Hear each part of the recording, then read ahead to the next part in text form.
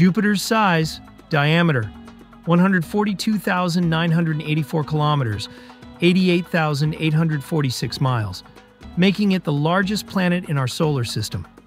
Mass, 1.898 times 10 to the 27th kilograms, more than 300 times the mass of Earth. Volume, Jupiter could fit about 1,300 Earths inside it. Discovery of Jupiter.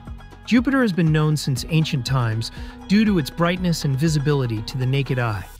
It was observed by early astronomers such as the Babylonians around the 7th or 8th century BCE. The first detailed observations of Jupiter were made by Galileo Galilei in 1610 using a telescope.